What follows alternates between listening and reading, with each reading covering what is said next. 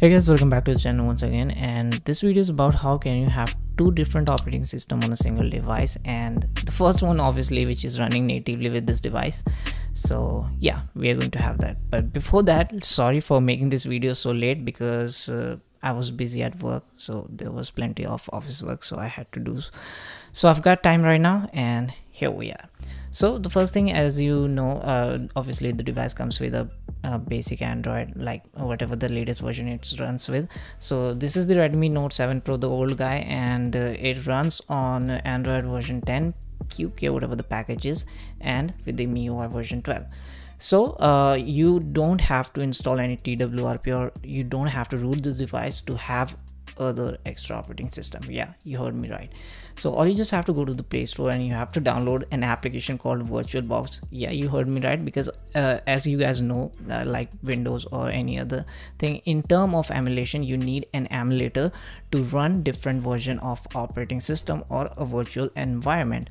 So the same goes with this device. We are just going to install this application called Virtual Android. It is going to allow us to have a different emulator within this device. So make sure your device is compatible. Like, it would be quite compatible if your device is if your device cost more than like 10,000 rupees. So that would have minimum requirements, I guess. So try it would worth the try. So as you can see, I have installed the application. It's quite 600 MB in size, and you can see the boot logo, which basically Android device has. So here we are. So as you can see, the interface is quite minimal and simple, just like a stock basic Android. So you can do plenty of things.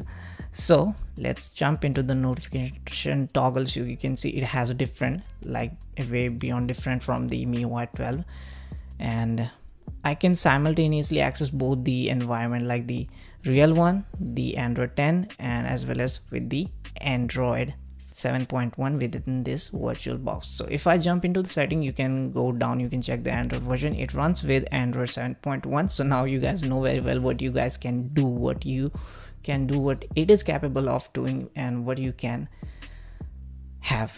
You guys know like 7.1 doesn't have that much restrictions. You can record Netflix and so many other things, and that wouldn't bother you that much. So I can access both the environment. You can see there isn't that much lag or anything. So if your device runs with 3 or 4 GB of RAM, that would be enough for having two environments continuously. And you can immediately import the application. If you have running on the device, you can import the package directly and install it. For example, I can have any, but there's a limitation, like the certified application which needs to be installed wouldn't install in this, because that wouldn't work. That is because it doesn't allow you to access the network information in the sense the IMSI, the cellular data info. Okay, so you can't have like application UPI and all.